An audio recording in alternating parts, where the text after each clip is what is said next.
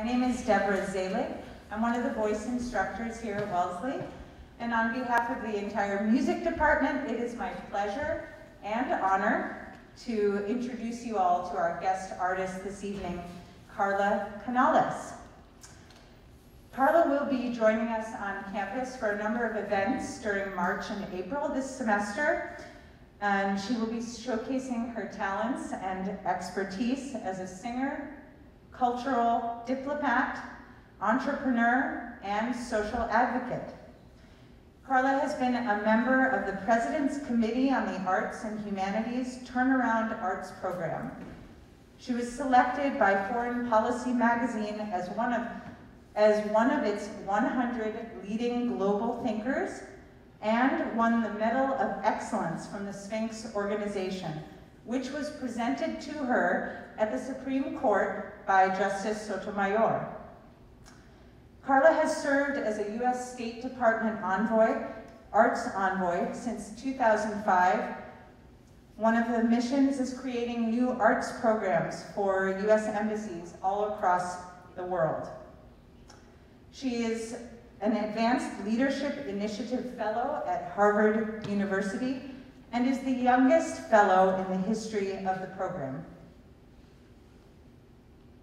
A social advocate and cultural entrepreneur, Carla is the founder of the Canales Project, an arts advocacy organization that uses performance and music to address issues and promote conversation about cultural exchange and identity worldwide.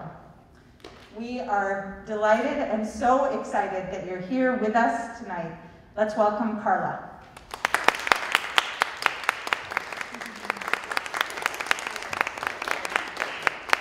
Thank you so much. Thank you.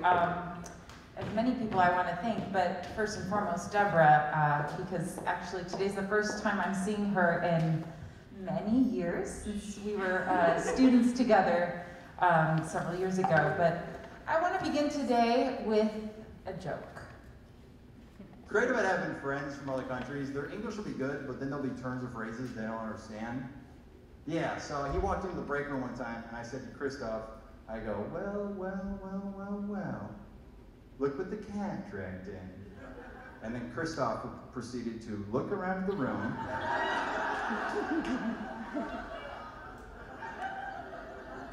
And then go, there is no cat here. What is the meaning of this?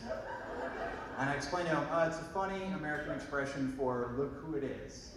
And he goes, it is not funny. But then Christoph made it all the better when a week and a half later, he was in the break room.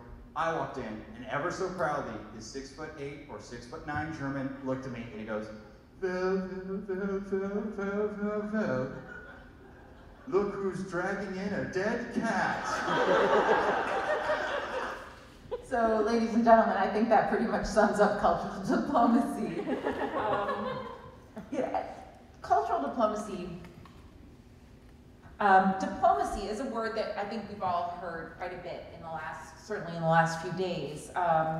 Broadly speaking, I've listed here the definition of the art and science of maintaining peaceful relationships between nations, groups, or individuals. And we usually use it as a tool to communicate. But what I really want to talk about today is public diplomacy, which offers an opportunity for every citizen to be engaged.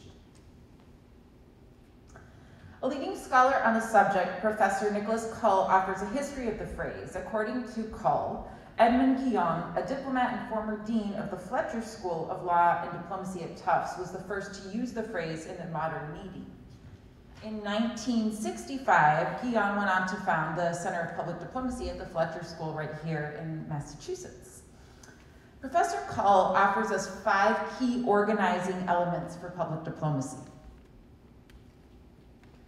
listening, advocacy, cultural diplomacy, exchange diplomacy, and international broadcasting. Exchange diplomacy often refers to people-to-people exchanges, and it's usually related to academic settings, whether it's universities or learning institutions. You may have heard of the Fulbright program, which was inaugurated by Senator William Fulbright in 1946. The program continues to operate today and is perhaps the largest educational exchange program in history. Interestingly, the program first embraced China as the first country of the partnership. And I bring that up because, unfortunately, President Trump canceled the Fulbright program to China and Hong Kong in 2020.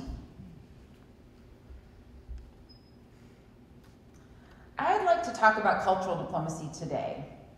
This is going to be the main focus of my discussion because it's the main focus of my attention for much of the last 20 years. And it's been defined as the exchange of ideas, information, art, language, and other aspects of culture among nations and their people in order to foster mutual understanding. Few diplomatic tools have had such a distinguished history of effectively advancing national interests, enabling connections between international friends, or actively changing minds. It's an element in what former US Secretary of State, Madeleine Albright, calls the foreign policy toolbox. But in order to talk about cultural diplomacy today, or any kind of diplomacy, we have to add a sixth organizing element to Professor Cull's list: digital diplomacy. Sometimes it's called e-diplomacy, and it's been defined by the Lowy Institute as the use of the internet and new information communication technologies to help achieve diplomatic objectives. See, a lot's changed since Ambassador Guillaume first used the phrase public diplomacy. We now live in this global ecosystem where technology has redefined how we communicate. And thanks to the proliferation of the internet and smartphones, pretty much every person on the planet can be connected to pretty much everyone else. So if we think about that, in this digital era where the general public can play a more participatory role, there's a huge underutilized opportunity for public diplomacy and for diplomacy at large. Today I want to discuss America's experience with cultural diplomacy, some of our successes and some of our failures. America has wielded its influence around the world through television and films and music. And of course, cultural diplomacy aims to harness America's culture to promote understanding. However, key questions remain unanswered, and one is defining American culture. America views itself as a melting pot of cultures, and I think that we could learn something from our northern neighbors in this regard.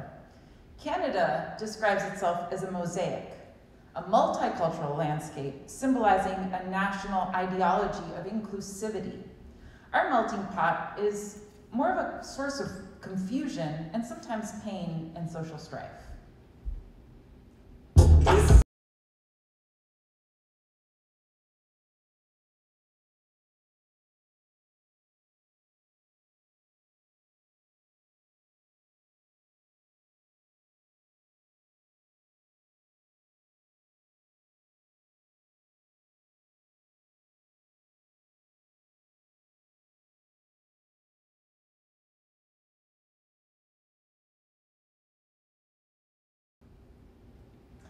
So, what is American culture?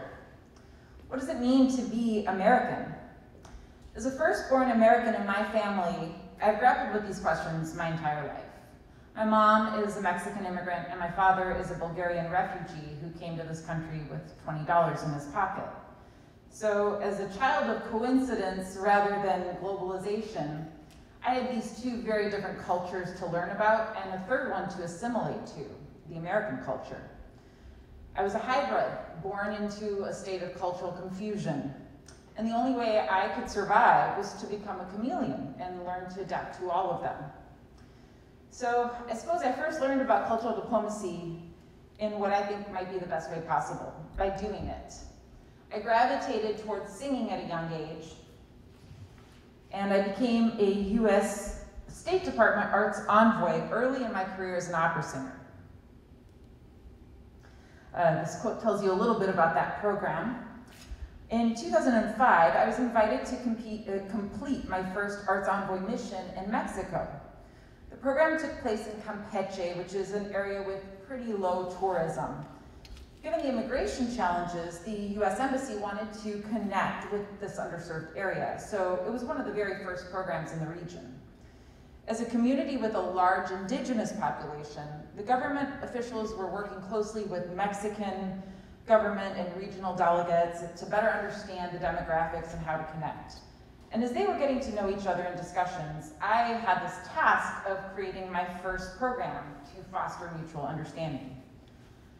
The reality is that while diplomats have the best of intentions, it's usually the artists that are the ones who create the actual programming through which the cultural diplomacy is to take place. And it's not an easy task.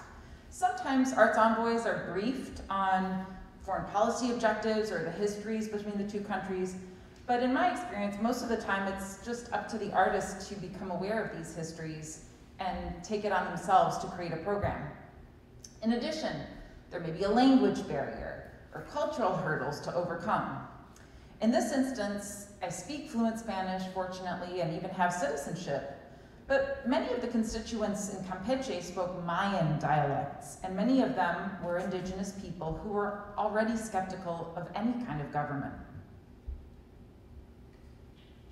On the other hand, just like artists may not have intimate knowledge of foreign policy, foreign service officers might not have any experience with the arts. Many diplomats have relied on older models, like the traditional touring model. There's nothing really wrong with this, but I think that a lot more is possible if we try to see creative programming.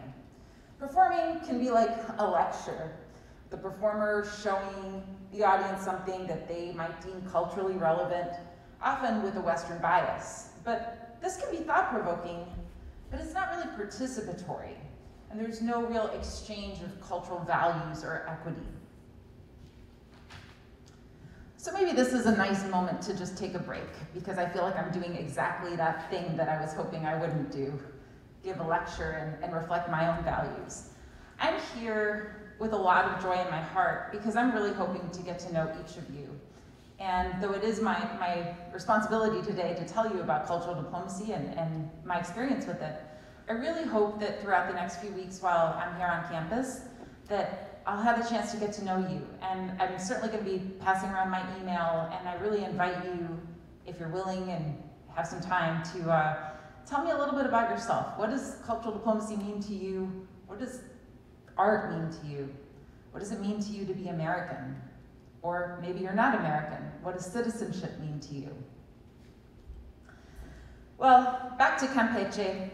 While the team at the embassy was planning the schedule, I kind of wandered into the streets and saw these kids and decided to join in this impromptu soccer game. And they were pretty amused because I'm a lot taller than most of my Mexican family relatives and most of the folks down there. But soon enough, we started sort of laughing and playing, and I wanted to sing for them just to show my appreciation. But to my surprise, they wanted to sing for me. So when the embassy team emerged, I told them I wanted to invite the kids on stage with me. Over the next few days, we performed and rehearsed, and we worked with a local organization that was trying to use the arts to help their educational programming. Long story short, within a year, they went on to perform with Andrea Bocelli. They won a Coming Up Taller Award, which was given to them at the White House in Washington, D.C. And of course, offering a presidential award to an underserved community sent a strong political message. And it did help to ease tensions related to immigration issues. But perhaps more importantly, it offered funding to La Chacara, the organization I mentioned, which is now a cultural hub that offers workshops and classes to the entire community. Not all State Department cultural diplomacy missions are as successful as that first one was, but there's certainly been many that have been far more impactful. I want to share a few examples of how cultural diplomacy has made a really significant difference in American history. Bear with me one moment.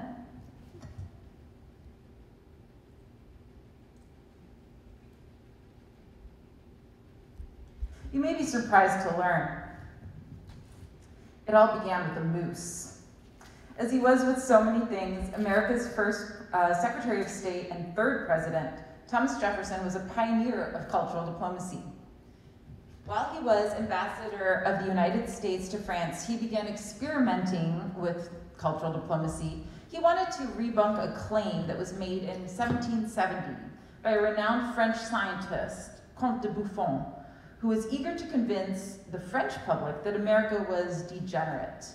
Jefferson, also a scientist, felt that illustrating the extraordinary diversity and richness of the North American wildlife was one way to reveal the promise of America's scientific sophistication. When he arrived to France, Jefferson arranged for a large stuffed moose to be sent to Buffon.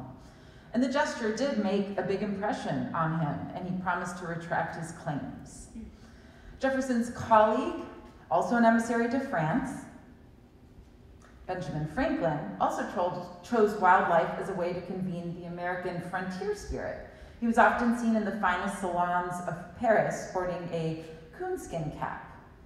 These were early forays into alternative diplomatic processes, and they didn't immediately translate into any formal cultural diplomacy programming. Actually, America was encouraged by its first president, George Washington, to avoid foreign entanglements. And the international agenda was quite limited. It consisted primarily of just protecting the borders and maintaining its ability to trade internationally.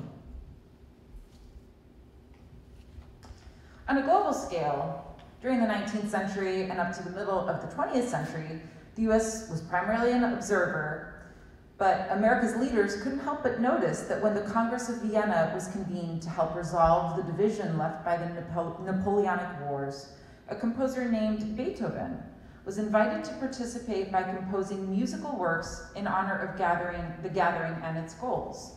He not only produced the 7th and 8th symphonies in Vienna during that Congress, but he composed his next work, the famous 9th Symphony, to celebrate the peace achieved by the diplomats. What better way to communicate the importance and aspirations of that event in an era than such a soaring and profound piece of music? The Ode to Joy from the symphony's 4th movement has today become an anthem of the European Union, and people around the world still celebrate it and draw upon for the message of brotherly love.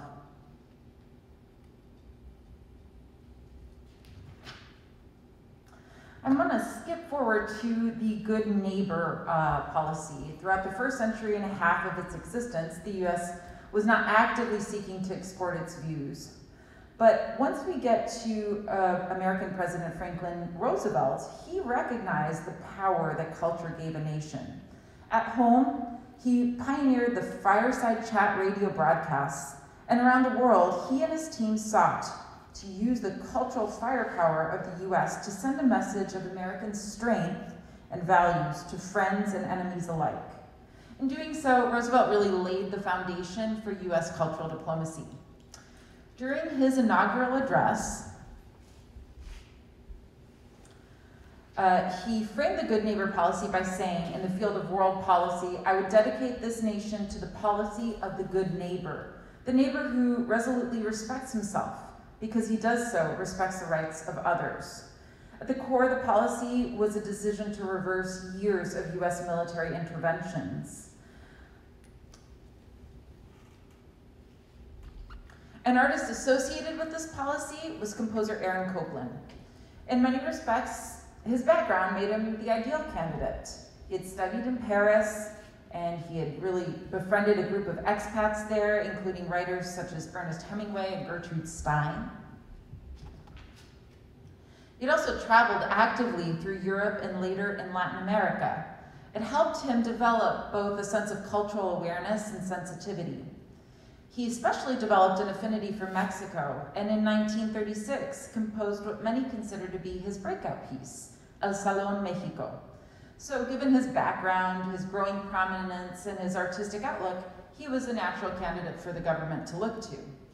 In 1941, Copland embarked on his first goodwill tour of Latin America, and his mission contained both a mandate to listen and to influence. Considering that Latin Americans were accustomed to a more classical style, not Copland's modern style, there were some critics. Lima critics in Peru were intrigued by Billy the Kid, with one implying that Western United States was as exotic as Latin America. Copland also traveled to Santiago, Chile, where he performed his own jazz-inflected piano concerto. These concerts were well received, but some of them also remained a little bit resistant. This was, of course, the reason for the Good Neighbor policy in the first place. Copeland's appreciation for local artists helped blunt the criticism and warm views. He also praised Latin American composers for resisting European influence. He became deeply familiar with their works. He called the work of Brazilian composer Héctor Villalobos astonishingly original, and praised the work of Argentinian composer Alberto Ginastera, admiring the use of folk music in his work.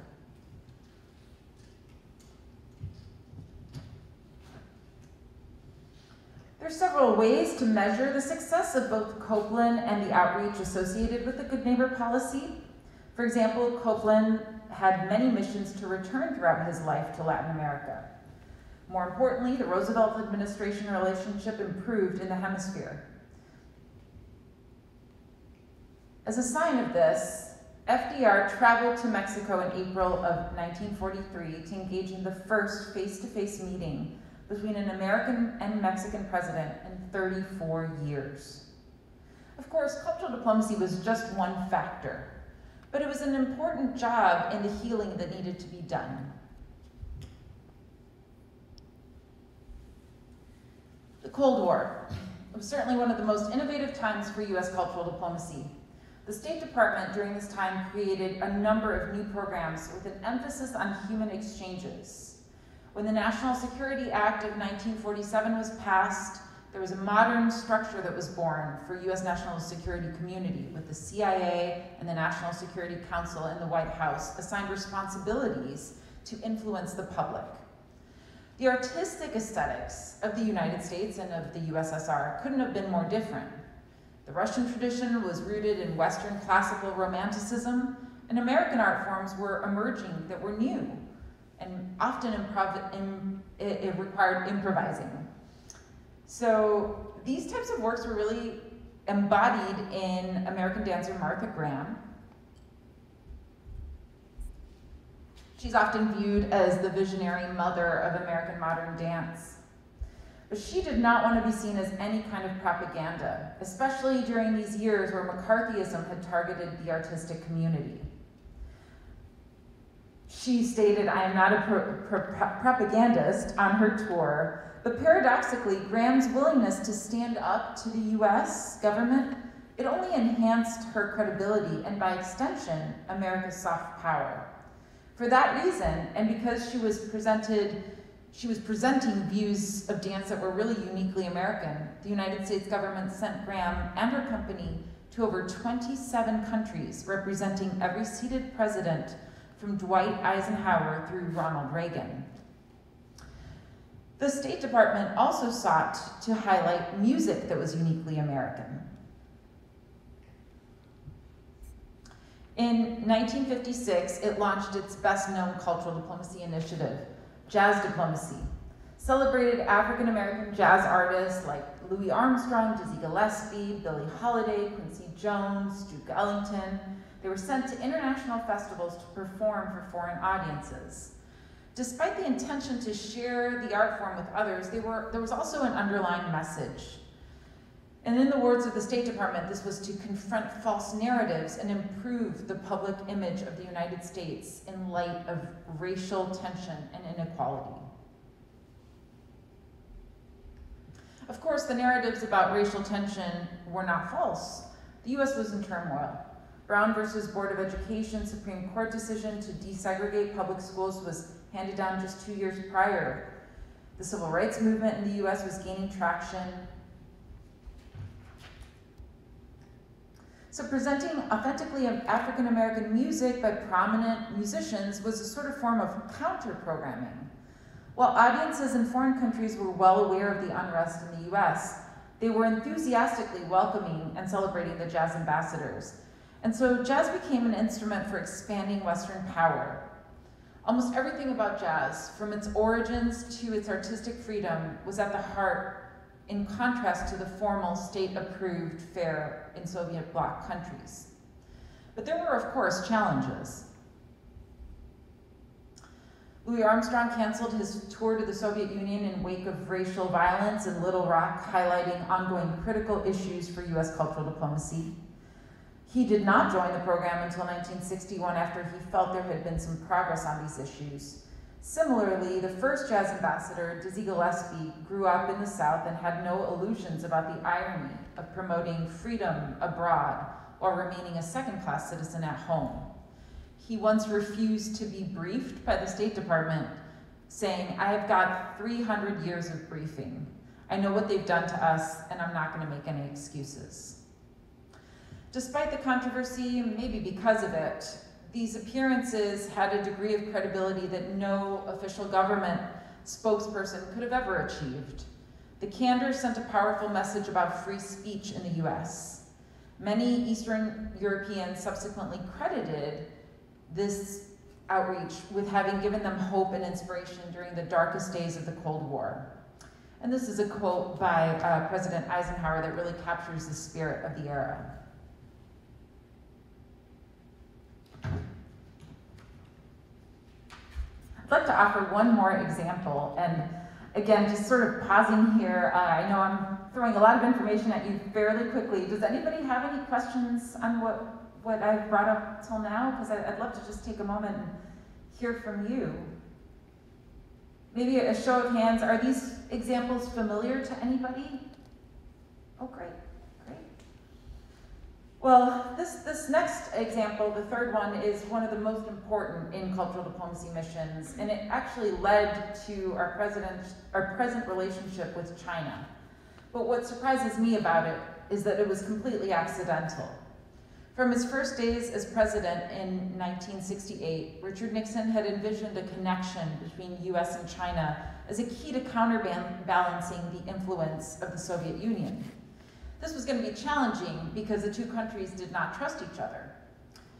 Nixon's ideas were embraced by his national security advisor and later Secretary of State, Henry Kissinger. But the moment to make this breakthrough had not presented itself. That changed, in part because of a very unlikely meeting in 1971 at a World Table Tennis Championship in Japan. Both countries had sent teams to the event. The event was presented in conjunction with the slogan, friendship first, competition second. Following an afternoon practice session, American player Glenn Cohen missed the team bus. He had been practicing at a time with a Chinese player, and when the officials sought to shut down the facility where they were playing, Cohen boarded the shuttle bus along with the Chinese team. During that short bus journey, a Chinese player, Zhuang Zhidong, seized the opportunity to speak with Cohen through an interpreter. The conversation was friendly, and he offered him a gift of China's Huanshan Mountains. Cohen searched for a gift but didn't have one, so the following day he gave Zedong a t-shirt with a peace sign and the words from the Beatles song, Let It Be. When the photographers saw the two getting off the bus, it caused a stir, and a journalist asked Cohen if he would like to visit China, which he said yes. Initially, Chinese officials balked at the idea of taking the US ping pong player up on this completely unofficial expression of willingness to visit China. But then their position was overruled by Mao Zedong, chairman of the Chinese Communist Party and the country's most senior leader. On April 10th of 1971, stunning the world, 9 American table tennis players entered the People's Republic of China.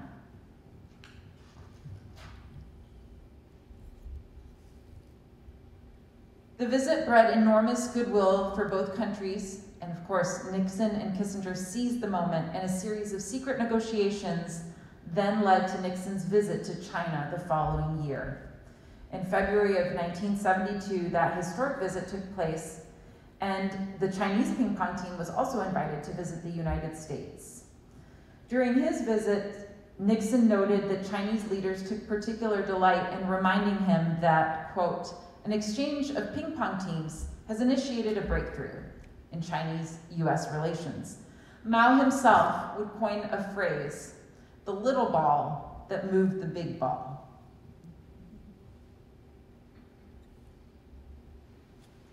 As the preceding examples illustrate, cultural diplomacy can take many forms and serve different objectives.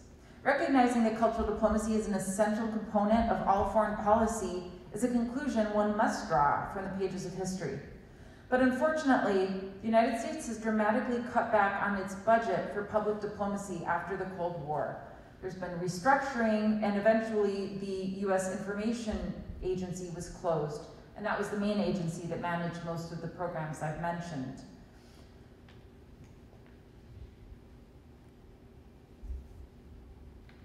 I'd like to tell you a little bit about my experience. Since my first mission in 2005, I've had the privilege of working on different missions in Chile, China, Honduras, Japan, Kazakhstan, Venezuela, Montenegro, Peru, Saudi Arabia, and Indonesia, and in many communities where Americans are not frequent visitors. I feel committed to the groups I've worked with over the years, and I've tried my best to stay in touch, particularly with the children, like from that initial tour in Campeche. I learned later that many of them were orphans, and now so many of them have gone on to college, and I still stay in touch with them.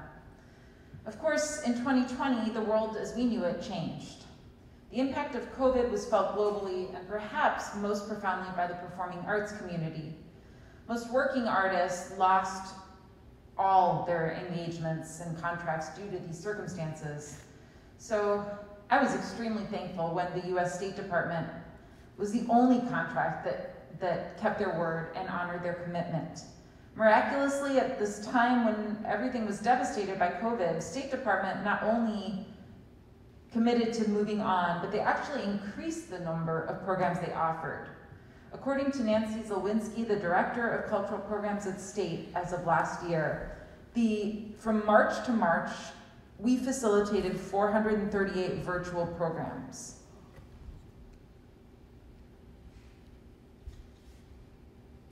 One of those programs was something I got to be in the mix of, and that was a program conducted by the US Embassy in Honduras.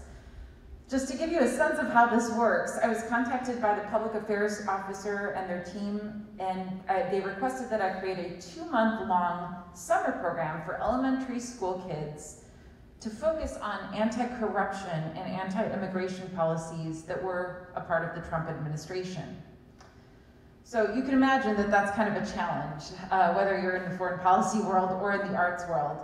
But after giving it some thought, it gave me the chance to create what I called the Camp of Values, or Values Camp, by flipping the narrative. Instead of focusing on being against something, I developed a program aimed at teaching kids how to be pro-something, how to be pro-citizenship, how to be good citizens, which I think is something both of our countries have in common. I taught the kids about integrity, citizenship, and kindness through songs and through stories and different musical activities. By creating songs that echoed these values, the workshop was well received, and the program was entirely virtual, which also allowed for a longer program, and with that longer, more participatory model, I got to know the young participants even better.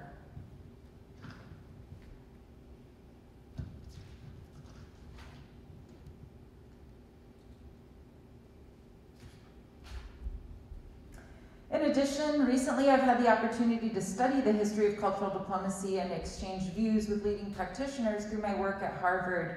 I've been really very, very thrilled to start this program, The Future of Cultural Diplomacy, on the heels of Secretary of State Tony Blinken's remarks last April. He gave a speech that asserted cultural diplomacy is an integral part of US foreign policy. I feel that it is, and I want to carry forth the ideas by really bringing together academics and artists and folks from the policy community to take a look at how we can fill this important but often overlooked angle in current foreign policy debates and add a valuable dimension to co-curricular discussions. One of the things that this initiative does is we do a study group on cultural diplomacy, which I invite you all to take part of. It's virtual, and because it's virtual, we have over 2,500 participants from around the world. So it gives us a really great opportunity to hear from people who are interested in using the arts for exchange and to foster understanding, and people from Vanuatu to Mongolia to most recently the Ukraine. My Harvard colleague, Ambassador Burns, has described cultural diplomacy that he has experienced firsthand during his 30-year diplomatic career. He has said,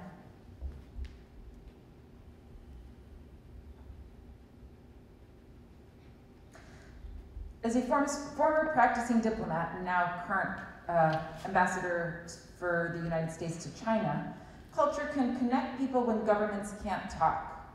Diplomats are, in a way, interpreters. I don't mean interpreters of language, but interpreters between two cultures. Some of my key takeaways are the following. Cultural diplomacy is often seen as a luxury or an extra, but it's very efficient, and we should really consider ways to increase available funding and recognize the power of this tool. The training is a necessary part of this. It can offer a valuable, viable option for artists. We're living in a time where we have a surplus of underutilized, underemployed artists, and this is really a way to fill a void of the intrinsic values that are often missing. So I see this as a real win-win, but it does require some standardized training for artists in order for them to better understand best practices. Cultural diplomacy needs a central agency. There are many agencies right now that work on different cultural diplomacy programs, from the State Department to the White House, the Commerce Department to the National Endowment for the Arts, the Smithsonian Institute to the U.S. Trade Representative's Office. There's maybe too many cooks in the kitchen, and unfortunately, the resources are not coordinated, so we could do a better job if we had a little bit more structure. And finally, we have to recognize that cultural diplomacy is often changing, and especially right now, as I mentioned, in the moment of digital diplomacy, there's so much that's possible with connecting human to human through any kind of digital media. But at the same time, cultural barriers are falling, cultural idioms are changing, and the tools that promote culture and influence hearts and minds are also changing.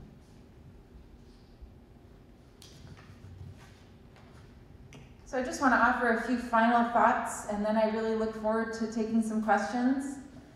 I've always seen my role as an artist, it's not to try to evangelize any one culture. I go back to what I mentioned, I'm sort of a mix of three cultures, really. And evangelizing any one culture would, in my mind, be propaganda.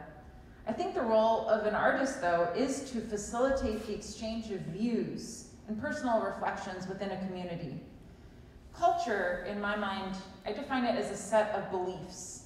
So if you think about cultural diplomacy as a means of potentially re-examining and even changing beliefs by learning from one another, that's really powerful. But the key is the exchange. When two or more belief systems are exchanged and analyzed and re-examined, there's potential to change them, to alter, and to be broadened. As an artist, I've often heard people speak of music as the universal language, and I challenge that assumption. I think our universal is that we share a capacity to feel. We each have this way of experiencing the world through emotion, and that's what makes us human. The arts offer us a safe space to explore that deep complexity of emotion that makes our shared human condition. But the real superpower for the arts is to serve as a gateway to something even more powerful. And that is our capacity to imagine. It's when you can unleash your mind and your imagination and even for a moment visualize something bigger and better than what you've experienced. That you have a dream, that you have a vision of what's possible and what to work toward.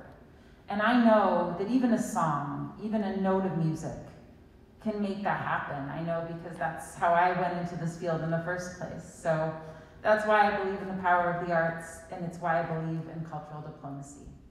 Thank you.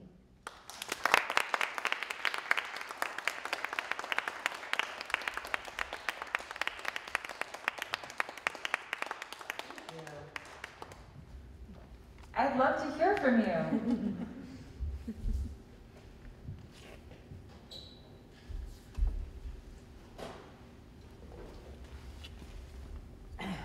Thank you so much. I am a scholar of how Latin American music has ended up in the United States.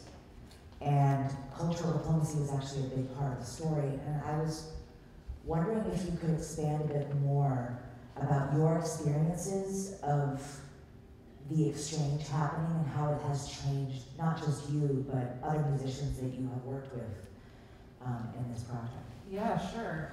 I'm gonna grab a seat. I feel very awkward, like the lecture model that I was talking about avoiding. I'm kind of doing that here, so just pretend I'm sitting among you. There are a lot of examples I could give, but the one that comes to mind most immediately is my first long experience in China. So this is off the record, but I was invited to China on behalf of the US State Department first in 2013, and while I was touring there, a casting director heard me for the National Performing Arts Center in Beijing, and I received an invitation to come back in 2013 and to take part in a production within the international cast, and then they asked me to stay on and play Carmen, the title role, with the national cast. And what I was told was that they couldn't find a Carmen, a Chinese Carmen, for the national cast. Seemed a little strange, but I was delighted to get to do the role, and I didn't for a moment think nationalistically about it. My experience with the international cast was somewhat segregated. I mean, the international cast, you know, the real language barriers and so forth, and so we kind of all hung out, and I was eager to get to know my Chinese colleagues, but there weren't a lot of opportunities for connection. And then when I started the Carmen production, I was absolutely the only non-Chinese in the room. And the mood shifted very, very quickly. No one spoke English with me. It was kind of rough. I was, you know, tossed here and there and do this and do that. It wasn't that anyone was outright mean, but the mood was so different, and I really struggled to figure out why. And little by little, I got to know like the costume ladies, and I would go have my lunch with them, and sort of, they would always hum these songs, and I would try to learn their songs, and then sort of the children's chorus, I tried to befriend them. Some of their parents were in the adult chorus. Long story short, we got to the orchestra rehearsals, and this was a long time, 3-4 weeks, right? And it was tough, you know? It was cold, it was winter, and it can be very lonely. We got to the orchestra rehearsal, and the conductor, who was friendly with me, I mean, he was sort of the only person I felt was somewhat sympathetic, cues in the oboe player for a cue, and the oboist does not come in. It's okay, let's take it again. Cues in the oboist. And the oboist does not come in, and he stands up, and he turns at me and points at me in perfect English, and he says, "I do not play for Americans." And it's so funny because I remember that moment, and I was so relieved because I had thought the whole time that they didn't like my singing or that it was something artistic, and then I understood, oh, it's because I'm American. Well, I can't do anything about that. But then this flood of other realizations hit me, like, of course, this is National Center for Performing Arts, a glorious building, 4,500 seat hall, biggest opera hall I know of. Why wouldn't they have a Carmen? Why couldn't they find a Carmen who was Chinese in their national center? What was I doing there? And if I were in their shoes, I could completely understand that sentiment. And we kind of went through that whole journey together. And at the end of the day, after the performances, we cried. I came out of my dressing room, and they had lined up to give me a hug, every single person. And they said, "Thanks for sticking around. We know we made it hard for you." And I still am in touch frequently with them, and have since learned Chinese, to study Chinese. I'm a student of Chinese and the culture, because I realized how ignorant I was and how much I didn't know. And it was one of the most humbling experiences I've ever had as an artist and as a human, of just really understanding what my role is when I travel in any capacity. So I don't know if that answers your question well, No, but it's personal, so thank you. yeah, thanks for asking.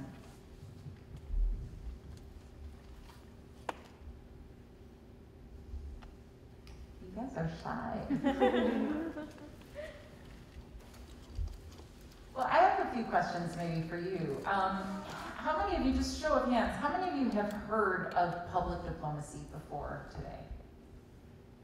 Yeah. How many of you have ever participated in a cultural diplomacy program? Whether, yeah? Actually, we all have. Well, this music department has, because we presented an ensemble from Pakistan several years back as part of the Center Stage program from the State Department and National Endowment for the Arts and NEFA, the New England Foundation for the Arts. So we presented a family show and a concert right here on the stage, and it was fabulous. Yeah, so, and I also personally in the past was artistic director of the San Francisco Ethnic Dance Festival, which is sort of a local, regional version of international cultural diplomacy, because a lot of the communities that are embedded in the Bay Area meet each other's backstage, and it's just this huge learning experience and growing experience for everyone. It's just fabulous. Yeah, Isabel, I'm glad you brought that up, because I don't think cultural diplomacy, in my mind anyway, it is limited to two different countries. In other words, I really do think of culture as a set of belief systems, and your neighbor can have a different set of belief systems. So cultural diplomacy certainly can be practiced within a community. I mean, we now live in such diverse communities that there are multiple cultures. And in particular, in terms of domestic implementations or potential implementations, I think we're at a time in America where there are some significant divisions that could really be addressed through culture. So I'm glad you brought that up. Please. Hi. Hi. I'm an international student from China, and Ni hao. Oh, ni hao. 我会说一点儿普通 Oh 话。 my god. 你说得很好. You're very good. That was really fluent. Anyway, I just, especially when you talked about China, I do have a worry. I know that China is a huge country, and I do wonder how far cultural diplomacy can reach. I know that personally I've seen, how just common people, maybe not diplomats, can also reach a lot of people. A lot of artists from worldwide can reach everybody in China, but I'm also concerned because this is a special case with China because we have the firewall, and it's hard for us to reach outside because we have different platforms. So I just want to ask you what you think of just us, like students who haven't stepped on that stage yet. What can we do, like as people who are capable of just reaching online, can do to maybe reach the same goal? Thank you. I love your question. Tell me your name. I'm sorry. Oh, Amy. Amy, I'm really nice. It's really nice to meet you. I have a lot to say on this subject. So right now I'm writing what was going to first be a chapter, and I think it's going to be a book on this subject because I'm really fascinated, and I think that moment in China those years ago was a life-changing one for me. So I'm digging into asking professionals and students and all kinds of people, what would a public diplomacy strategy look like to foster mutual understanding, specifically between US and China? And we could go into details about what's said in the press and the sort of two superpowers and, you know, sort of from the policy perspective. But I am a deep believer that people-to-people exchanges, public diplomacy, cultural diplomacy, and now digital diplomacy can offer individual tactics. The way that I'm approaching this is right now doing a lot of research and interviews, and I think just to give you a few ideas, obviously anything related to music, you know, classical music is booming in China, and it's very interesting to me to sort of understand the history behind that. But how much Chinese traditional music do we hear here, for instance? Cuisine. I think almost all of us have tried Chinese food or some form of Chinese food. But I think that anything that's related to that experience, whether it's holding the chopsticks, learning to hold the chopsticks, understanding rice cakes as they relate to like a spring festival or moon cake with the autumn festival, is it?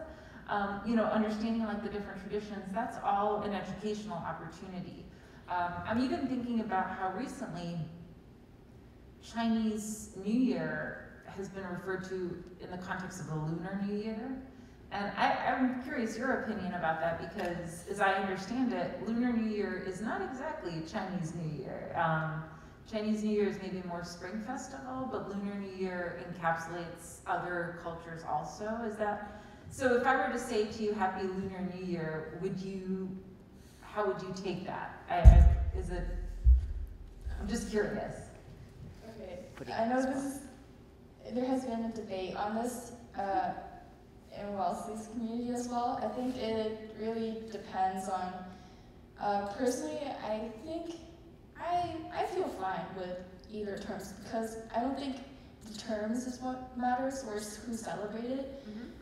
It's more about just celebrating it, to enjoy it, because I feel like just having this time to feel the joy of like celebrating New Year is more important than, oh, it should be Lunar New Year, you shouldn't say Chinese New Year.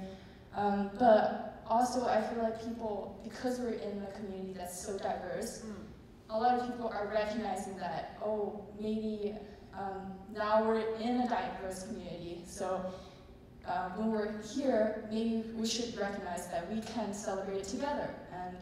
And so I know a lot of Chinese international students are trying to adapt, and of course we have students from a lot of cultures.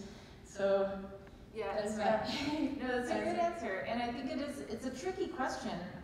But here's the thing: to go back to your question and where you're coming from, there's two ways to look at it. Like, one is, my advice to you is anything you do, any seed you plant, is making a difference. And I believe very much that this idea of making a difference is like one grain of sand at a time.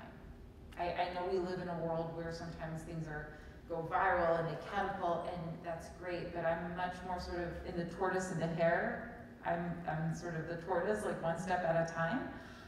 If you have a conversation with someone, like even here, about what is that controversy of Lunar New Year, what does that mean? If you have a conversation with someone who's not Chinese about something related to your culture, and an exchange, each one of those is a seed. Each one of those is an exchange. Each one of those is an opportunity also to ignite a curiosity in the other person to learn more, right?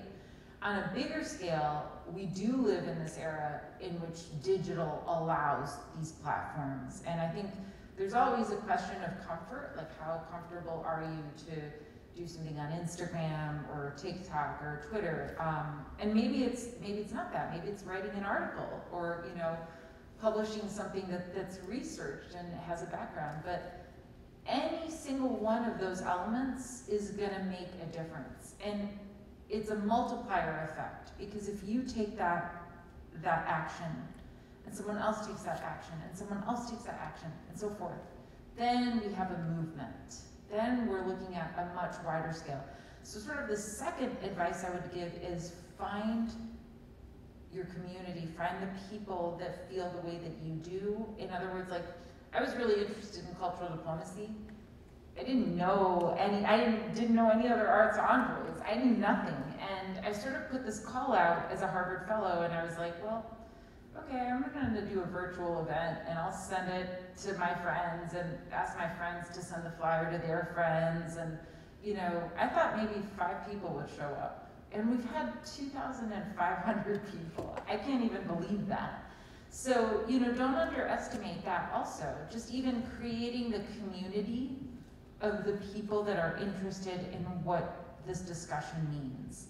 And I think lastly, like, I just will say for myself, I sometimes wake up and I think, well, what difference could I make?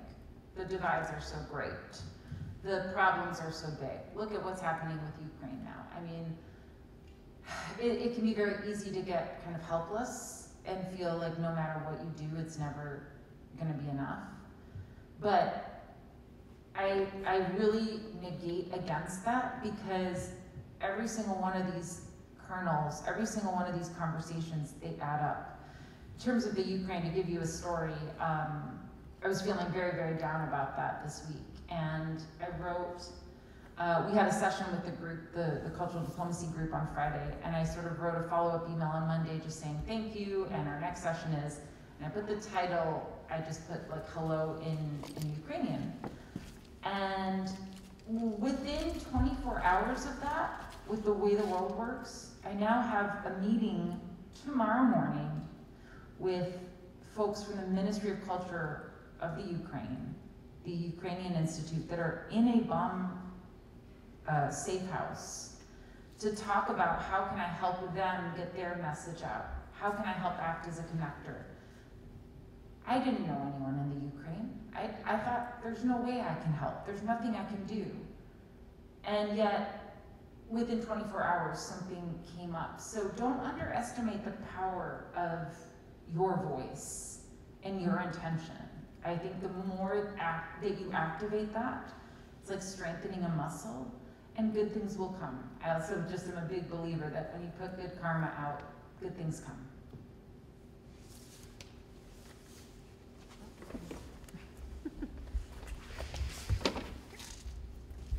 Hi, I have so many questions, but I'm just going to pick one.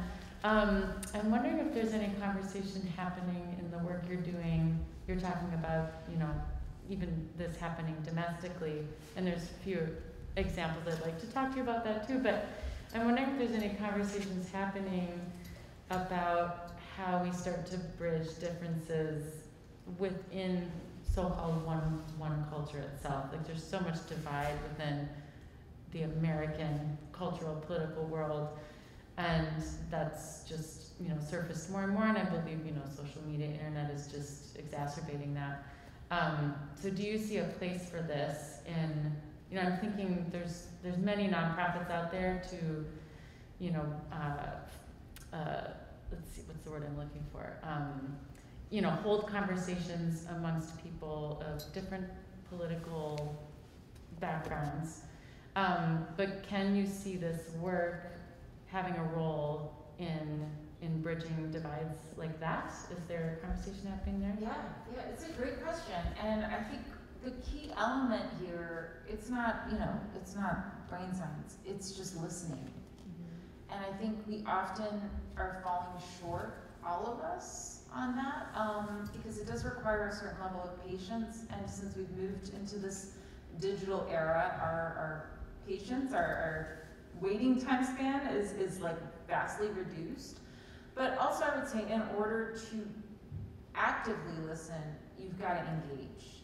And so to me, the key is to find the similarity first. That's what's worked for me. I'm sure that there are many other solutions, but even if I'm having a conversation with someone who believes vehemently in things that I cannot possibly understand, I have to find a middle ground. I have to say, okay, we both feel emotion. You feel passionate, I feel passionate. Or, you know, we've both at some point been heartbroken or cried or been hungry or any of these basic things. Okay, that's a place to start. What else? Tell me about when you were a kid. What's your favorite color? Like, just find some common ground. And the more that that's cultivated, the more I'm going to be willing to listen with an open mind, and the more perhaps the other person is going to be willing to listen with an open mind. Why? Because there's been a mutually shared trust. I think increasingly as we look to the future, the currency that's going to be most precious is trust. And that's something that artists are intrinsically taught to value and to cultivate. Like, you know, when you get on a stage, whether it's to speak or certainly to perform, you can't really take anything for granted. Like, you have to earn the trust of the audience. They might be sitting there, they might, you know, they might like it, they might not. But to really like have that heart-to-heart moment, that's a trust that you cultivate. And you don't necessarily cultivate it through statistics or PowerPoints or any of that. Like, it's that human element. And so I think that it's first about finding the commonality and sort of some base level of trust. And secondly, it's like, okay, let me listen. Tell me how you see that. What do you think of that? Okay. May I tell you how I see that? And there's a little more trust. And then the third step is, can we re-examine that? Can we look at that together again with this different view? Sometimes it works, sometimes it doesn't, but I do think that regardless of change, there's a re-examining of a belief system that can go on in that process that will give that sort of, I don't want to say doubt, but that sort of, you know, when you're in a moment of action, you might rethink and say, oh, well, this person I met, they taught me something about that. And that's where I think we need to cultivate. And it can be very slow and very difficult, but it requires time. It's that currency. And we're going so fast about all of these things. I think we really need to re-examine our use of time and trust.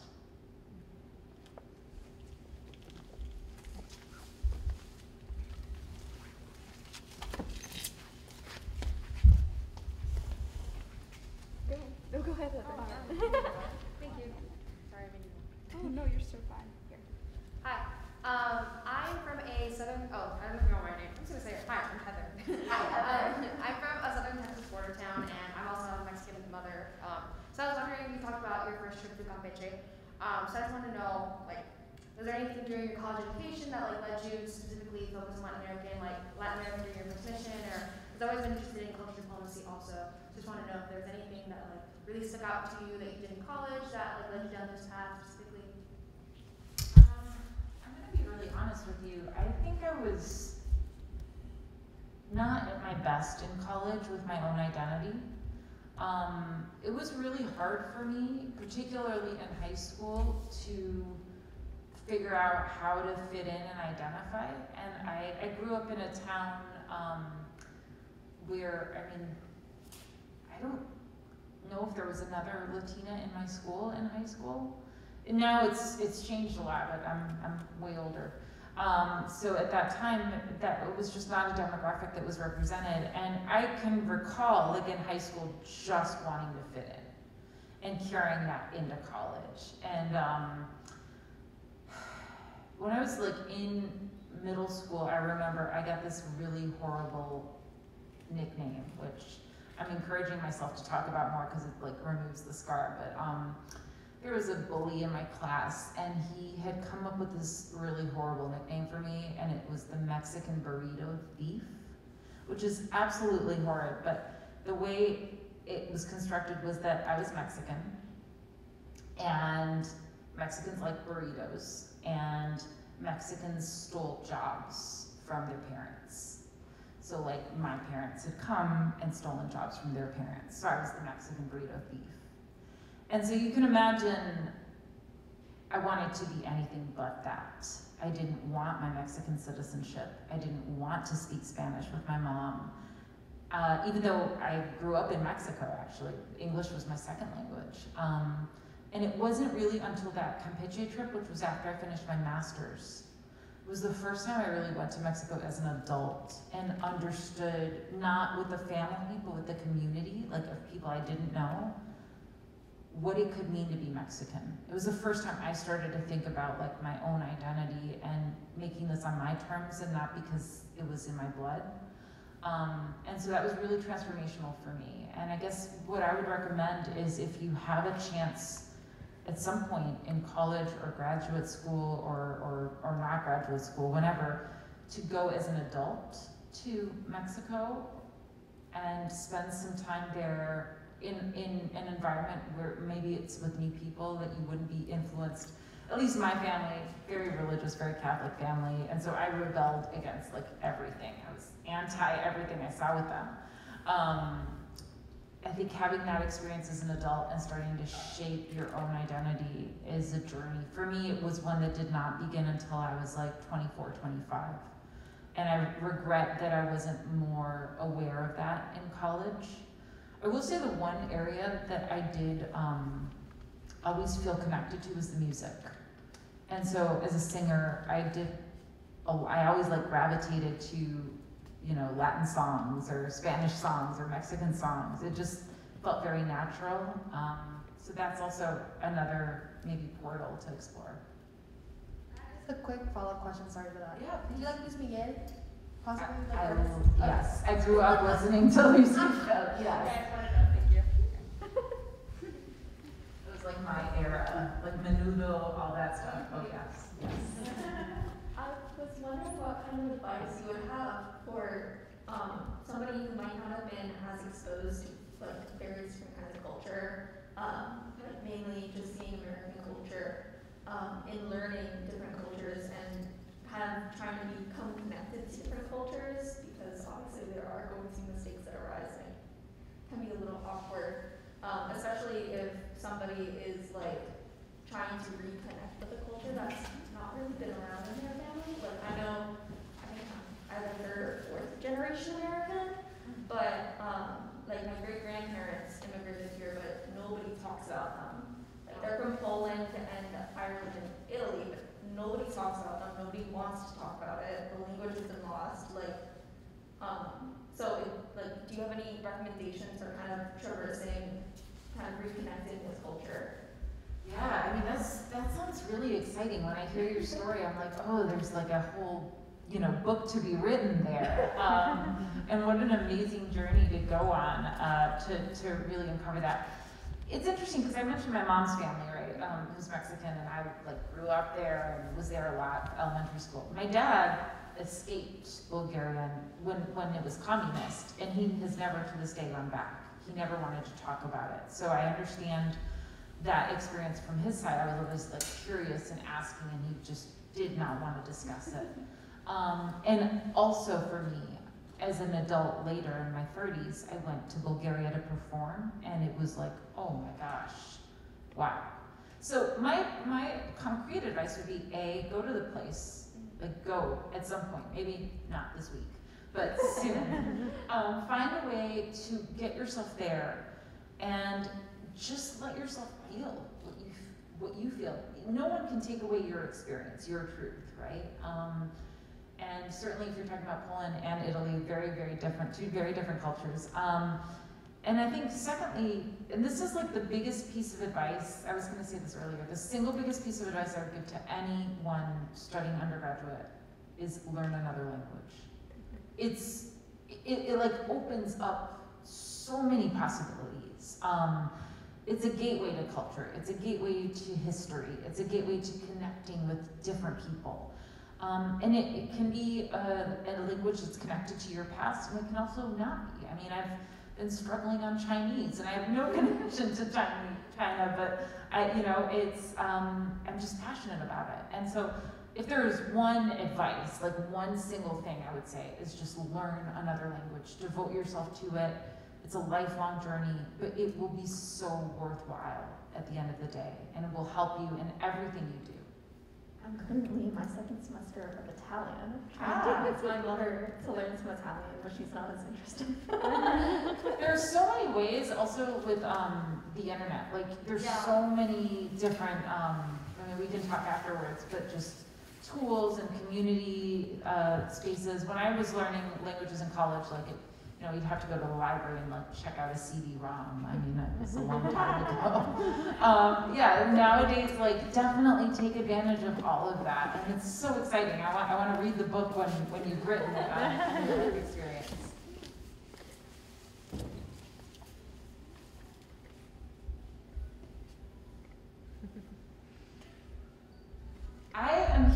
you guys. I think I see one more question in the back. And I just want to say, like, for those of you who maybe don't want to ask another question now, just know I'm going to be around for the next few weeks. I want to get to know you. I love treating people to coffees or teas or whatever, but I have a lot of questions for you. So I'm like answering your questions now, but I want to get to know you. Yeah, so my name's Susanna. I was last semester senior, so this idea of going and dealing with things with which I'm not used is very prevalent in my mind. But I was kind of curious, and we talked a lot about kind of like experience and takeaways from personal experience, which is, I mean, of course, valuable. I was really interested in that, like, second to last one of your conclusion takeaways about training in cultural diplomacy. Like, I'm assuming you meant, and like, correct me if I'm wrong, like formal training if you're in that kind of position. I'm really curious, did you have that? Did they kind of ship you off and say, knowing what you know, teach people what you know, like expose other people to yourself? Like, or was there something, is that something that's like missing? Is it something that should be enriched? Just kind of what the experience is in your, like, I guess, formal bureaucratic position. Yeah, thank you, Susanna, right? Yeah, that's a great question. No, I had no training. This is the short answer. I mean, I definitely had my music school training, which I do feel taught me to think creatively, and that's the key for anything.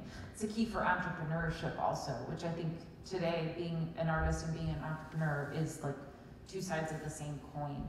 I am hoping, fingers crossed, to develop something in this space. I've been talking with some people, and even if it's a handbook or some materials, but I actually think like it's wasteful that the State Department puts all of this effort into this. And other countries, by the way, do this better than we do. I mean, that's for another talk. But without really recording what are the best practices, how could the next generation come in and have something to draw from and have a better understanding? Most of the time, I'm not briefed.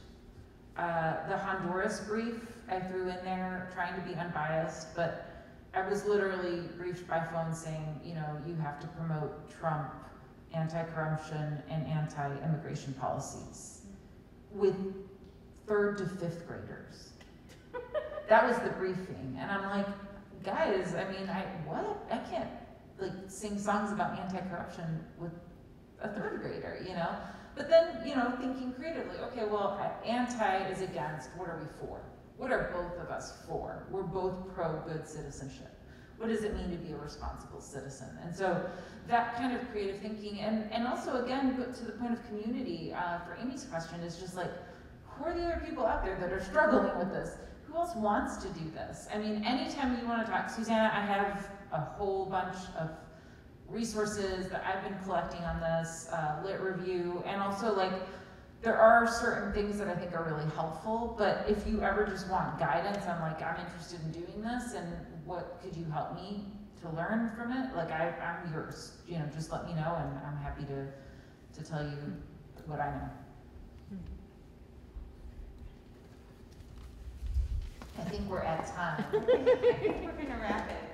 I'd love to just say a couple things. Thank you so much, Carla. This was just wonderful. Such a thought-provoking evening. I think we all have more questions, more things we want to discover, and as Carla so generously said, I hope you all will come to more of the events upcoming and take her up on her offer. Really approach her and ask her questions and start to do some more of your own research on all of these topics. I just want to take a moment to thank the co-chairs of the music department, Claire Fontaine and David Russell, as well as our events coordinator, Isabel Fine, and my co-voice instructor, Sonia Tangla, for all of their support and collaboration in organizing all of these events. As I mentioned, we've got more events upcoming. We'll kick off the next round of things in April with a song recital that Carla's going to give, also a vocal master class, which is going to feature some of our very talented students, and some additional workshops on topics such as building a nonprofit, as well as artist as entrepreneur. So Thank you so much, Carla, for being here, and have a good night.